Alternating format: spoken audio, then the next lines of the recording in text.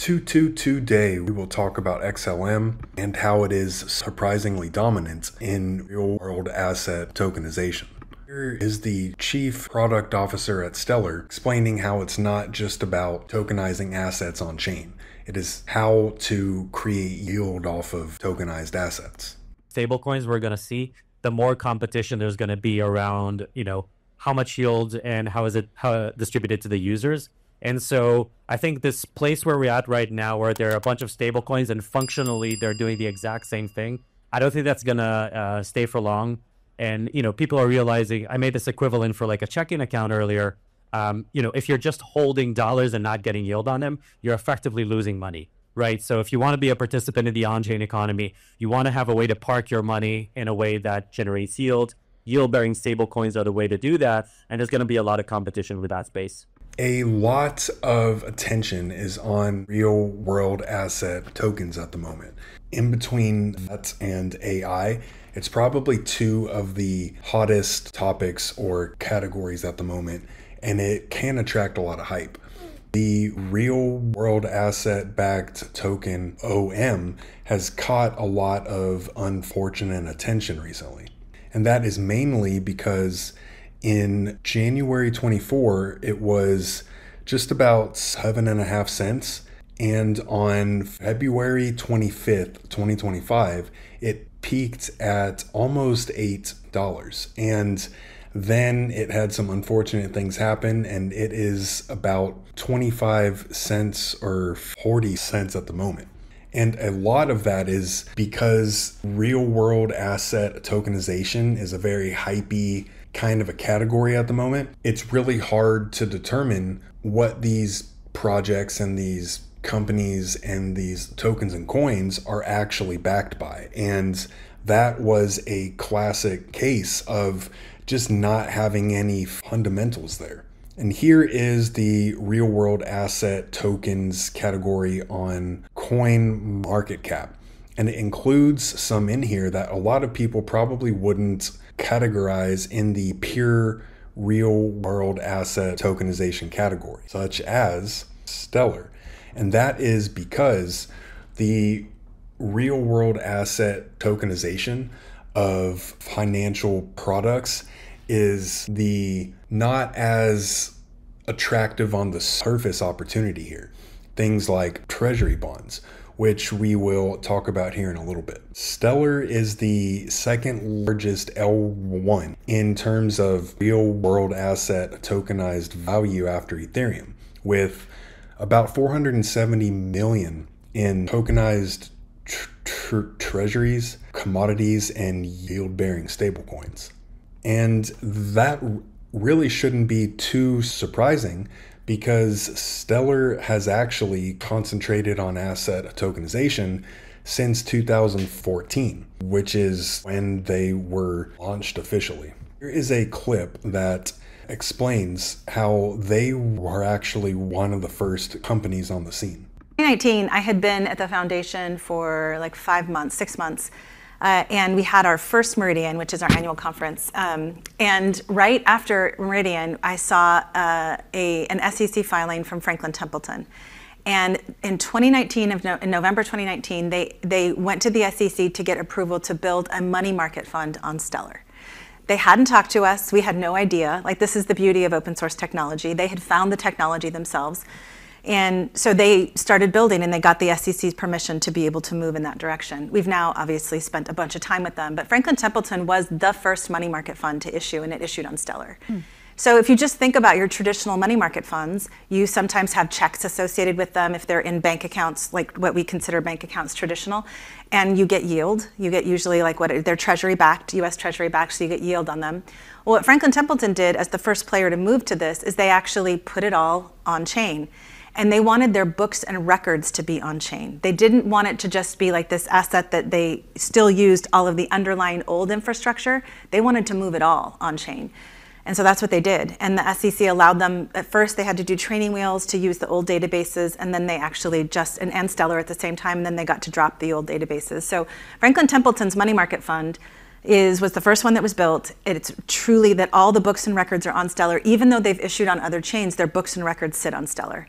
And part of the reason for that is that Stellar had already had clawback functionality, all the things like compliance tools. It was built into the network layer, and so Franklin really took and FT took and used those assets. And so that was the first one they issued officially and publicly, I think, 2 years ago, and they've been growing that asset the whole time.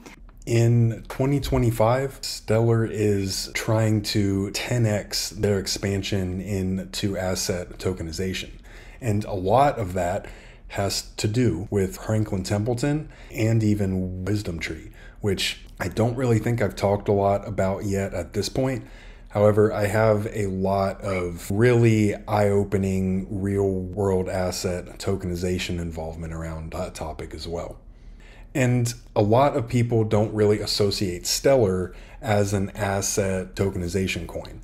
They like to say, well, it's for P2P or it's for banking unbanked. And I have expressed opinions on it a lot. I don't really think that Stellar in particular was announcing their true intentions at the start. Yeah, sure, it started out as a P2P kind of a public facing approach. However, the technology and infrastructure that they were actually creating, and especially after, 2015, when the current Stellar consensus protocol was actually created, that technology and the functionality on that is not just for peer-to-peer payments. And even if it was, then in the more modernized first world countries out there, peer-to-peer payments don't really exist. It has to be tied in to some kind of an institutional account. And that has to have KYC, and it has to have AML, and it even has to have clawback in there too. So they have been creating the tools and infrastructure to be capable of handling pretty much anything and everything. While the XRP army, the Bitcoin maxis, and whatever you call those Ethereum people are arguing over what's best for the strategic reserve, nobody is looking at or paying attention to one token that is gobbling up the real-world asset market. Stellar's ecosystem is growing fast in the tokenized real-world asset space. Franklin Templeton, USDC Circle, and Wisdom Tree are moving hundreds of millions of dollars onto Stellar's blockchain. Franklin Templeton's real-world holdings grew 29.4% this month, while Circle's is up 26.5%, and some others are even catching up to that. While stablecoins and U.S. Treasuries make up the bulk, commodities are starting to show up as well. One thing's for sure, you can talk about it or you can be about it. While others are out here talking about all the things they could and should do, Stellar is out there getting it done.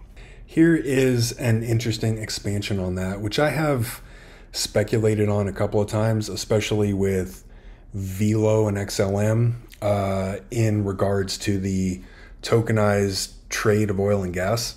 Just to be clear, Stellar is actually involved with a company, I believe it's out of the US, it could be out of Canada. However, they were actually tokenizing crude oil shipments in pipelines in between Canada and the US. And I believe that I had a video on that towards the end of 2023. So that has been happening for quite a while now. And here is an example of a person who is pretty well known in the crypto community. A lot of his ideas revolve around like Project Sandman and Ice9 and stuff, which has to do with the fall of the strength of the USD. And while I don't think that's outright not true, I just don't really think that that's in the cards at this point in time, because as we get more and more stablecoins and as we get more and more regulations here in the US denominated stablecoins will spread into the rest of the world, and especially ones that create a return on investment and are involved in the tokenization of assets. So he speaks here on how this kind of ties into the BRICS will control the world stuff. And I just don't really fall in line with that. However, I can agree that tokenizing real world assets on chain will be a huge opportunity in terms of a generational transfer of wealth. Here is a rundown of what Stellar has on chain right now in terms of assets. So I don't check this as often as I should, and I honestly probably should. So you've got FTI with 474 mil, USDC at 294, and then a couple other ones under that. Wisdom Tree is one that is expanding a lot, and a lot of people are not really aware of their involvement with Stellar.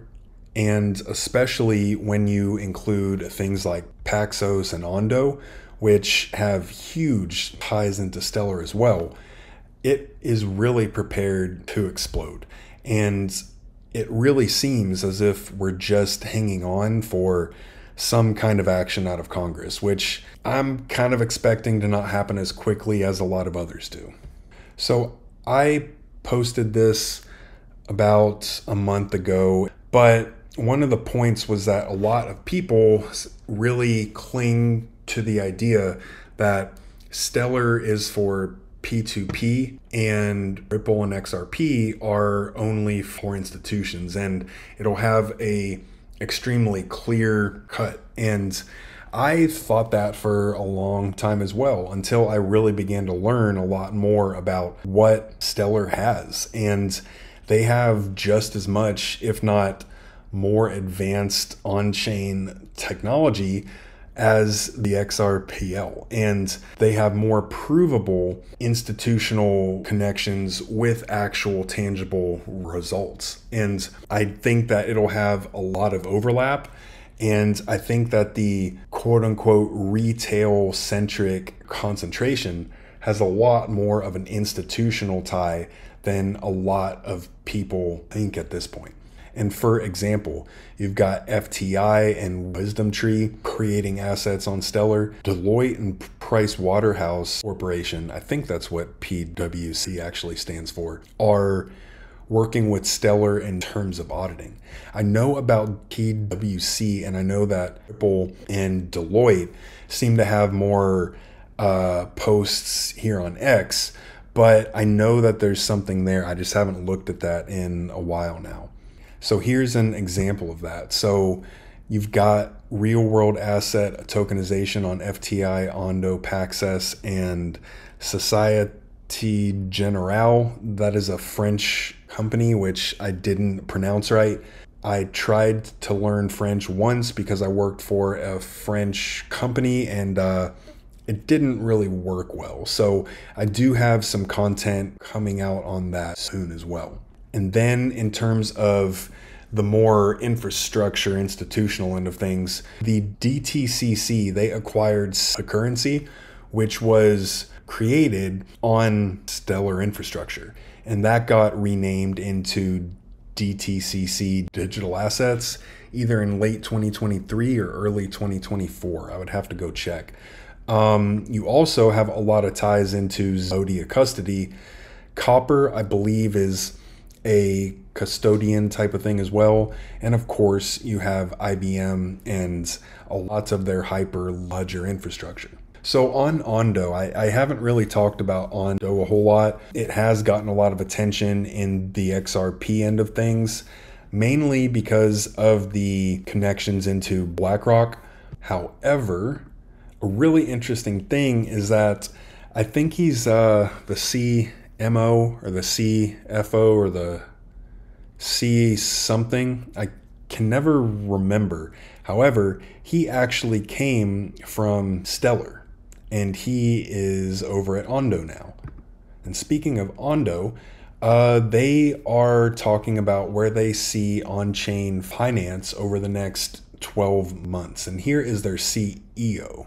We're going to launch global markets in ONDO chain. And so we're going to get early data on, what the demand is for, tokenized exposure to public equities. And, I think based on what our distribution partners, wallets and exchanges are telling us, there's going to be a lot of demand. And I think that'll hopefully continue to, open up the eyes for, folks in traditional finance to the broader potential beyond stablecoins and treasuries for tokenized securities.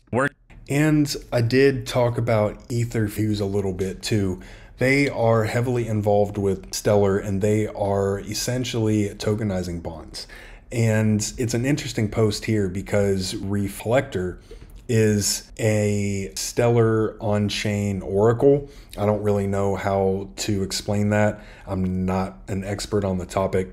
And it has its own Stellar token called XRF. And here is an example of Ether Fuse as well. Yes, you can tokenize anything, but if it's not really performing actions and returning results on chain, then why actually tokenize it?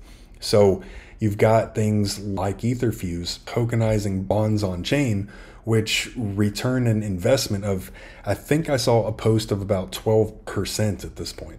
And just as a reminder, here is a guy from Standard Chartered, I believe, who has a ton of involvement with Stellar as well. He is talking about FTI in terms of their involvement with OKX and Standard Chartered, which is a topic I will talk about here soon as well. And it is just another example of how Stellar was one of the first and how interconnected they actually are in the tokenization of assets.